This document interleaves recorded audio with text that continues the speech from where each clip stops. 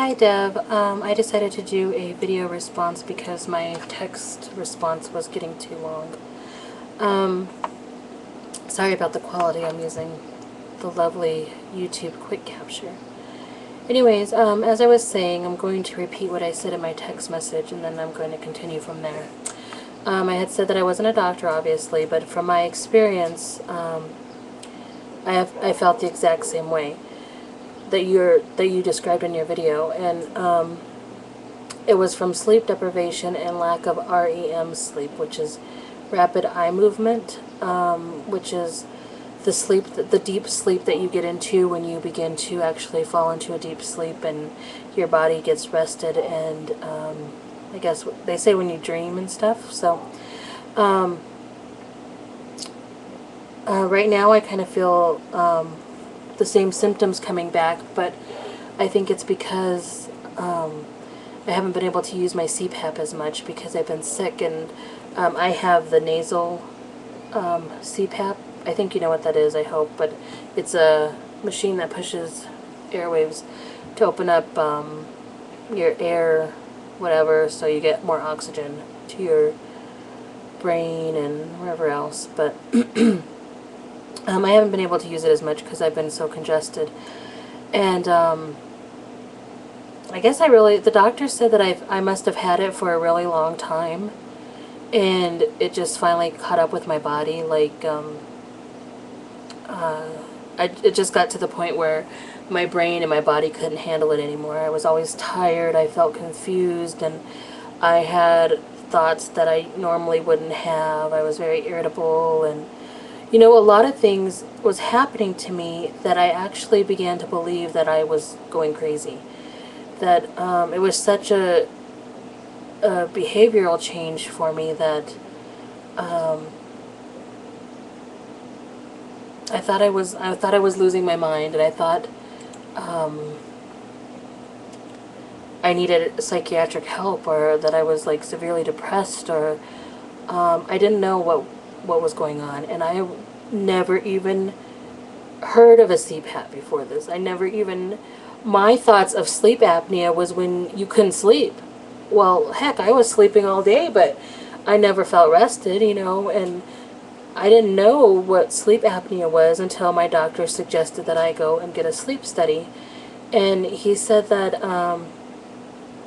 he thought I had sleep apnea, and that he explained to me the symptoms of sleep apnea, which I had a lot of them, and explained that it had to do with lack of oxygen to the brain. And I thought he was kind of crazy. I was like, no, are you even listening to me? I actually got mad at him. And it was such a long process to get diagnosed with sleep apnea, because my first sleep study, I didn't sleep enough, and the second time I went, they sent me home at 3 o'clock in the morning because I couldn't go to sleep, and they said that it was pointless for me to continue to stay for the rest of the study. Then I went a third time, and then the people at my doctor's office couldn't get their crap together, and it took forever for me to actually get the CPAP, and I suffered through through this confusion and all these symptoms for months before I got my CPAP. And so I would argue with my doctor and saying, no, you're not even listening to me. I think I need antidepressants, or, I don't know what's going on. Something has to happen. I didn't know if I was able to function from one day to the next. And I just couldn't believe that some machine pushing air through my nostrils, or through my nose, into my nose, was going to solve my problems. But after using my CPAP for the first night, because I wasn't really able to use it at the hospital, I had to go to the hospital for my sleep study. Some people can do it at home, but my insurance made me go to the hospital. But anyway, I didn't really use it so much at the hospital because it was so hard to sleep, and plus they have all these wires on your head, and you're kind of limited to where you can move, and every time I'd move my legs or whatever, I would pull something out, and so I didn't really get much sleep there, and I didn't get to use it that much. So when I got home for the first night, not when I got home, when I got my CPAP, the first night I got it, I forced myself to use it. for the whole night. And I'm still struggling, having problems using it all night. But when I did, I felt so refreshed the next day. I woke up like at 7 o'clock in the morning, which I have been doing lately thanks to my CPAP.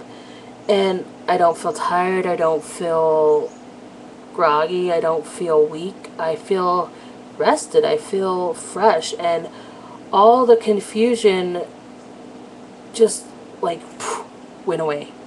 I mean, literally, it made such a dramatic difference. And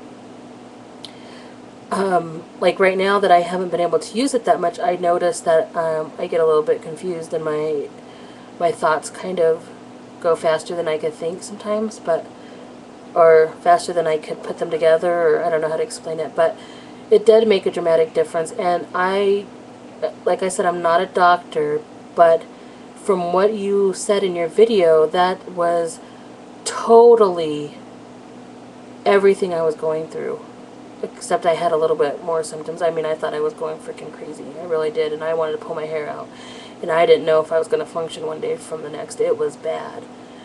But, I mean, I just want to share my experience with you because my doctor, my PCP, told me that there's so many people that get other treatment like antidepressants and Valiums, and I used to get anxiety attacks so bad that my heart felt like it was going to come out of my chest because it was beating so fast. But it really wasn't. I just felt like it was because I had oh, what's that called? The thing where they check your heart rate all the time, and my heart rate would never go up, but I would feel inside that it was going to, but it really wasn't, I guess. And so, I mean, that was another symptom I had.